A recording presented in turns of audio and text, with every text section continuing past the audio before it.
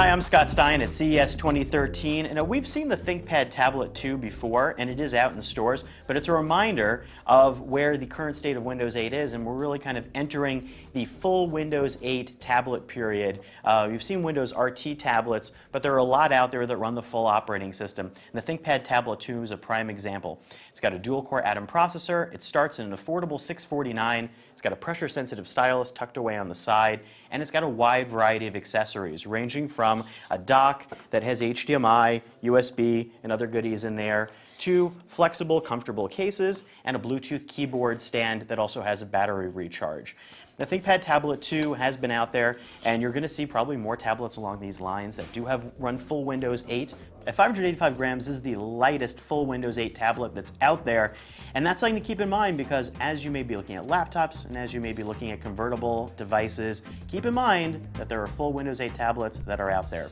I'm Scott Stein with the Lenovo ThinkPad Tablet 2 at CES 2013.